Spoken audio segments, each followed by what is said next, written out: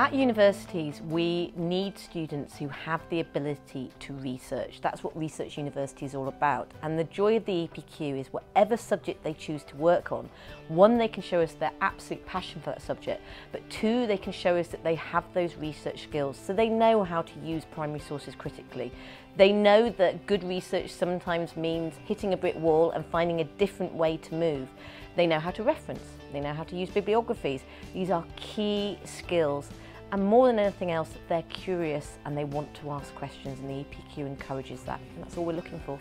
I think the EPQ very much prepares students not only for the rigours of academic study, but also prepares them very well for whatever they want to go on to do, whether that's into employment or after university going on into employment.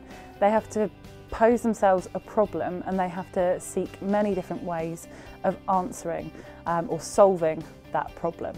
And the EPQ gives them the opportunity to have a go at doing things that they would do in everyday life. There's nowhere else in the school curriculum for a pupil to think that's absolutely something I really want to study, and that they can follow right through to the end without being worried about making mistakes. I've really tried to speak to the kids and say, you don't worry about making mistakes, because actually overcoming problems is actually part of the process as well. So I think that has allowed them to get outside their comfort zone, explore things they're really interested in and follow their passions.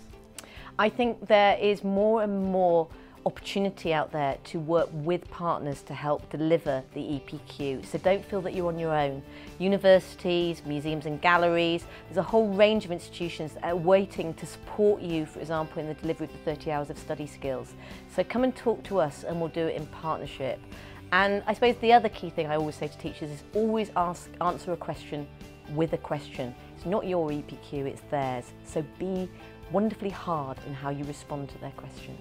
I would very much encourage students to embrace some of the difficulties that the EPQ poses. It is those difficulties that they will encounter that are the real value of the EPQ. It's not necessarily what you come out with at the end, but it's who you are and how you have developed that is also of equal importance. It's not about the final piece that the students actually make or design or write. It's about the journey and the diary and the skills that they've actually logged throughout their time in doing the EPQ. So don't mark it necessarily on what they've achieved at the end of it, but mark them on their journey throughout their whole project. I think try and be really flexible in your approach and really allow the students to develop their own ideas and let them develop the outcome as it kind of goes along. Try not to make them decide too quickly. Pieces of advice I'd give to students are: choose a subject that you're obsessed about.